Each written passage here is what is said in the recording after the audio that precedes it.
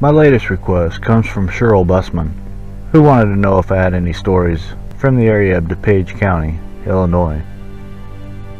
The closest story I have is next door. Let me tell you about it.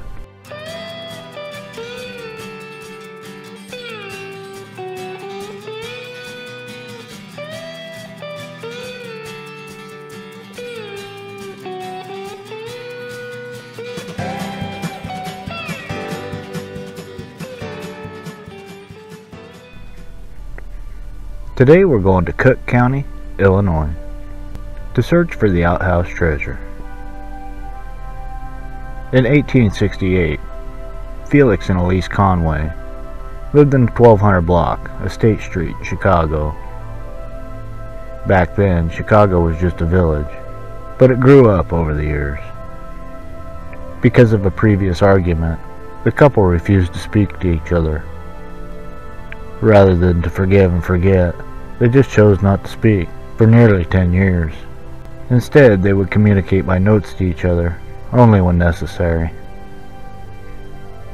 By the time Felix turned 60, he had amassed quite a fortune in those days, as a prosperous cattle buyer and shipper. At some point in his early 60s, Felix began having pains in his stomach. He visited his doctor, was advised that he had stomach cancer and was dying. Felix left the doctor and returned home, where he began to take stock of his worldly possessions. Felix discovered that he had some $250,000 in cash hidden around the property. Not wanting his wife Elise to receive the money after he died, he began looking for ideas. It was at about this time the outhouse was needing to be moved. This gave Felix an idea to keep the money away from his wife. As he dug the new hole for the outhouse, he decided to dig it an extra 3 feet deep. In the days following, he converted his wealth over to gold coins. In the night, Felix loaded the coins into the pit and capped them with solid concrete. Taking a turn for the worse, Felix once again visited his doctor, this time confiding in him about the gold he had buried, and not wanting Elise to inherit it after he died.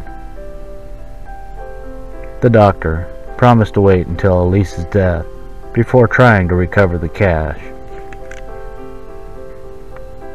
18 years later, Mrs. Conway was quite alive and well, but the doctor's health had begun to fail.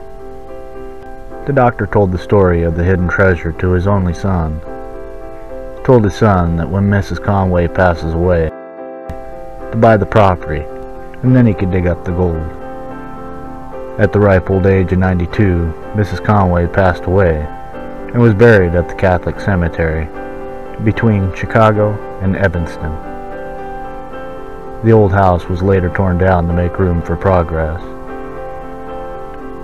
The son of the doctor never bought the property.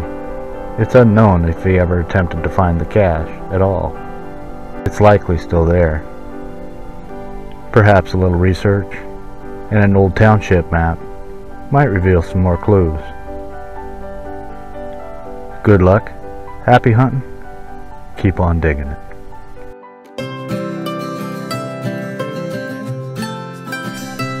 Please like, subscribe, and share with a friend. Hit that notification button to follow me on YouTube. Thanks for stopping in. Hope you enjoyed. Good luck, happy hunting, keep on digging it. For even more to explore, check out these other videos.